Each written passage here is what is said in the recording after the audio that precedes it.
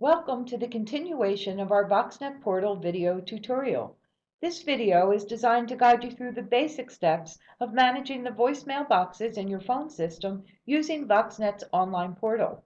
In this particular video, we will review the steps involved in creating a voicemail box, how to edit an existing voicemail box, and how to record and upload a voicemail greeting. If you do not know how to log on to the VoxNet portal, please review the Introduction and Phone Extension video for assistance. This video will begin by clicking on the Services tab on our home page. While on the Services tab, you're able to click on Mailboxes on the left side of your screen, and that enables you to create and edit mailboxes for end users. Please notice there are two types of mailboxes. The standard mailbox, that's what end users use to receive and send voicemail messages, and the broadcast mailbox, which allows you to create one mailbox that you can use to leave one message for multiple mailbox users to hear. Click on New Standard Mailbox, and the page that opens offers you the opportunity to enter the mailbox number, the name associated with that mailbox, which will also be associated in your spell by name directory. Notice that the password was automatically entered. That is the extension. If you'd like to change that, simply highlight and delete and enter a new password.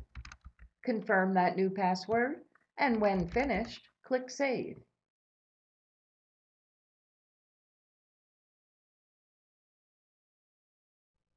After clicking on Mailboxes on the left side of your screen, click New Broadcast Mailbox. Here you will name that mailbox and give it a number. We'll assign the number 800. The mailbox name will be the IT department. The password we assign, and then we confirm that password. Next, all we have to do would be highlight the names of any person that would like to be or that needs to be in this new IT department group mailbox. Once all of your members have been added, click Save. You now have created mailbox number 800 for the IT department. In this case, we're going to show you how to edit a mailbox. Choose the mailbox to edit and click Edit.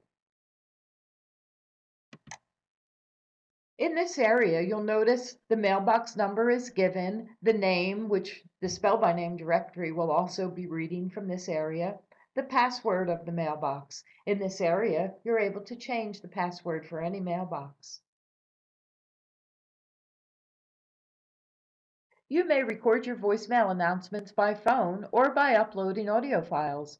If you wish to record by phone, press star plus your mailbox number or click the recording button. Your phone will ring and you'll be guided through the recording process.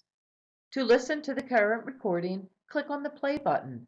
If you wish to upload a file, browse to the file on your PC.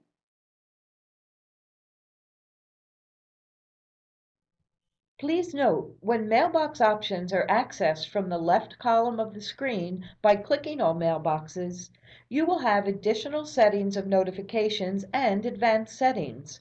However, when accessing mailboxes from the extension Edit options, you will not see the option to set notifications or advanced settings. So, if you wish to set up voicemail to notify email of new messages, you want to make sure to access mailboxes from the left side of your screen to get the full screen to work with. Under Notifications, you have two ways to set up message notification. Your first option, Email to Notify. By entering the email address in this area, you will receive a WAV file of the voicemail message. The second option, SMS Email to Notify. By entering an email address into this area, you will receive an email with text acknowledging that you received a voicemail, but not containing the voicemail message itself. If you enter an email address in both places, you will then receive two notifications for each voicemail. Once you choose and enable email notification, Review your advanced setting options and choose any advanced option that would pertain to your requirements. When finished, click Save. This concludes our video tutorial. We hope it has been helpful and answers any questions you may have had. If you'd like to contact us for further information, our customer service team is available to assist you.